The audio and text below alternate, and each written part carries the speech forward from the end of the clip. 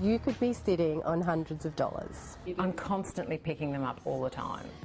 There could be a gold mine hidden in those household nooks and crannies. I think it's a nuisance because you really don't know the value of the money that you do have lying around.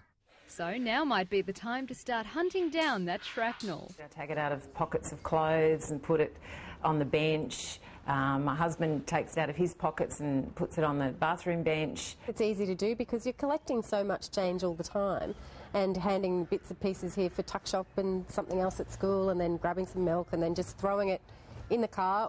It may be easy to ignore, but what if you put it all together?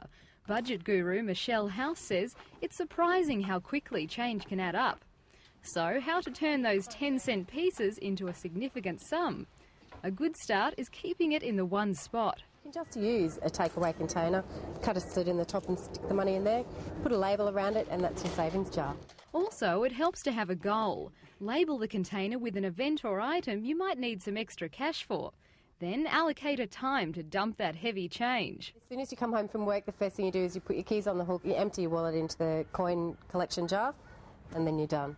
To put Michelle's tips to the test, we got self-confessed coin hoarder Sharon Byerly to collect her scattered coins.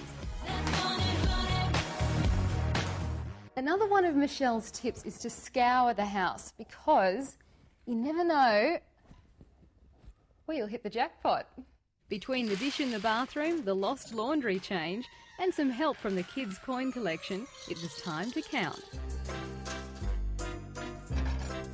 While the girls did that, I checked out a new innovation you can now find in some banks: DIY coin counting machines. The Commonwealth has the Penguin, fast-tracking the process. You can take your coin in a bag, mixed up, throw it in the top of the coin counting machine, press a button, and hey presto, it's all done for you. Gone are the days when you had to painstakingly divide denominations into small bags. This gem will transform your coins into notes within minutes. I think that's a fantastic idea. You can just walk in there with your little bags of money, put them in and come out with the notes, which of course are much more difficult to break. And for Commonwealth customers, there's no extra charge. It's a free service for all Commonwealth Bank customers. It doesn't matter what branch you bank at. If you're not a Commonwealth Bank customer, you're still welcome to use the machine, but there's a small fee. Very well received by our clients. New technology.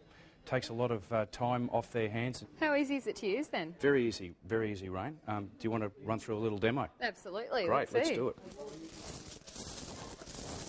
We tip the coin into the hopper.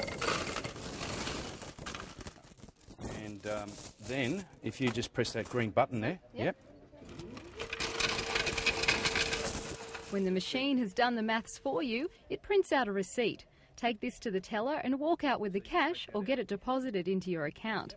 Meanwhile, in the Viley household, the coin dish raked in $40, the laundry change added $15, and the piggy bank was holding $27.